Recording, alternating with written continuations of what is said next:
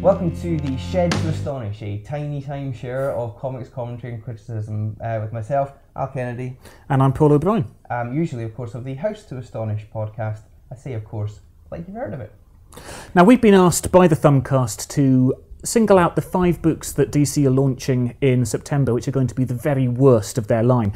As you may know, what DC are going to do is they're going to relaunch the entire DC universe of comics. They're going to take all of their superhero books, put them back to issue number 1, and start the entire thing afresh.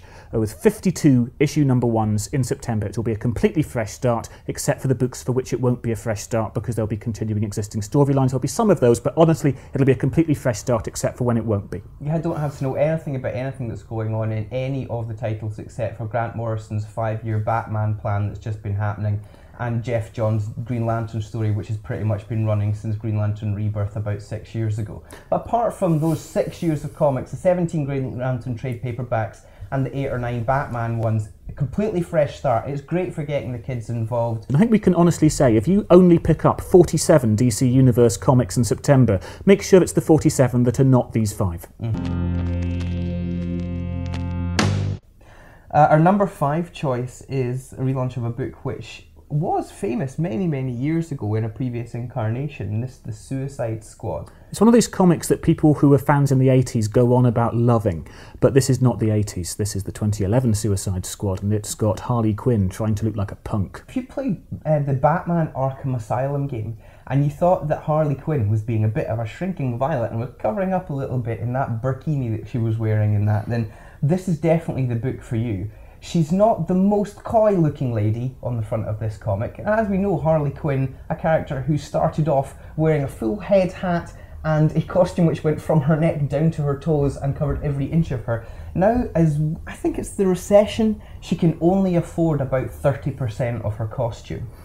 This is written by a guy called Adam Glass, who is new to comics, is currently writing a couple of Flashpoint miniseries which have got absolutely dreadful reviews. So, yeah, it's not looking too promising, this one. Our number 4 on our list is one where you've got a writer who, you know, on paper is going to be quite good because he's got a lot of great comics to his name. Unfortunately, he's a writer where we think there may be 2 guys with the same name and they just keep getting them mixed up in the Rolodex when they're phoning for, you know, somebody to come and write one of these comics for them. This is Peter Milligan, writing Red Lantern. Yeah, the thing with Peter Milligan is you never know quite what you're going to get. You could get the Peter Milligan who wrote Shade the Changing Man, which is brilliant, or Peter Milligan who's currently writing Hellblazer, which is a good series. Or you could get the Peter Milligan who had a short and undistinguished run on Elektra and wrote several episodes of Crossroads shortly before it was cancelled. What they've introduced recently into the Green Lantern mythos is this idea of lanterns of other colours which represent different emotions, and the Red Lanterns are the embodiment of hate. What that means is it's an entire team who are very angry and vomit blood a lot. And that's it. That's their thing, they sick blood. That's like their big power. They've got these rings and they fly around and they've all got names like Atrocitus and like Evilo and Spiketron and things. Mr. Bad. Yeah, and they just go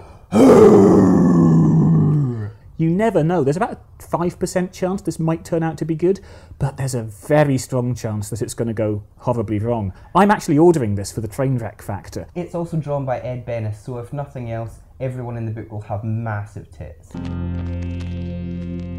Number 3, Savage Hawkman by the Dream Team, and by Dream I mean like, have you seen Nightmare on Elm Street? That kind of a dream team. Tony Daniel writing and Philip Tan on art. Nothing about this sounds promising in any way. Hawkman is one of these characters that has not been particularly interesting in many years. They keep bringing it back. DC have a certain set of characters they just refuse to let die. Hawkman's one of these guys who's got one of these embarrassing costumes. He's got a He-Man style setup where he's got his emblem in the middle of his chest and then just 4 leather straps over this big, hairy, naked torso. And then a full bird-shaped, not bird-shaped, but bird head-shaped. It's not full bird-shaped, he doesn't have a duck in his head, but it's a great big full bird head-shaped mask. and he just looks faintly embarrassed all the time.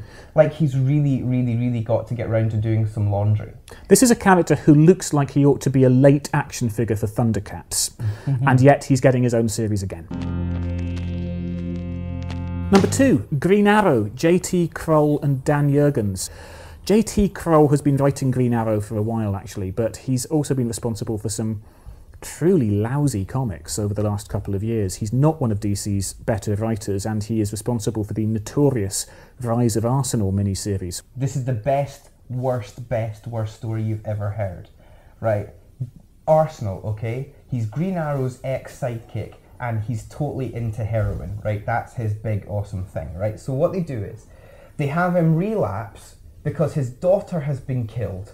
His toddler daughter, the new DC Hey Kids comics, his toddler daughter has been killed, and so he goes back on the smack, or the China cat, as they call it, and so he's out of his face in an alleyway, beating up a bunch of, like, I think it's just muggers, just random dudes.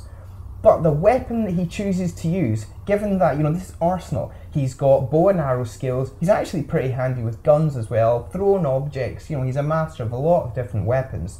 He gets the corpse of a cat, a dead cat. He decides to see if in this alleyway there is enough room to swing a cat, whilst all these guys are standing around. But even better than that, whilst he's doing it, he thinks that this dead cat is the corpse of his dead daughter. This won an award for accurate portrayal of mental illness.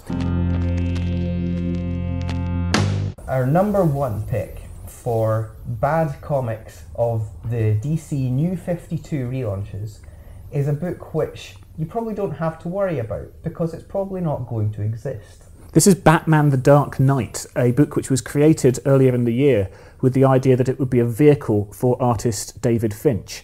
Naturally, when you've got a completely inexperienced writer, you give him Batman. That'll work.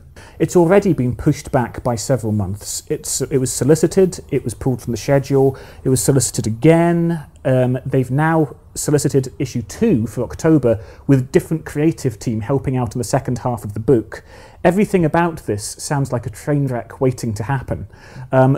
If it ever comes out at all, there's a real possibility that this book just won't exist. Yeah, if this is a vehicle for David Finch, then the vehicle is a blazing Viking longboat. If you want to listen to our podcast, we're House to Astonish. You'll find us on iTunes. You'll find our website and our blog at housetoastonish.com. We're both on Twitter. I'm at House to Astonish, Paul's at If Destroyed, and our email address is housetoastonish@gmail.com. We've also got a Facebook fan page which you can find if you just go to Facebook and search for House to Astonish. Bye. Bye.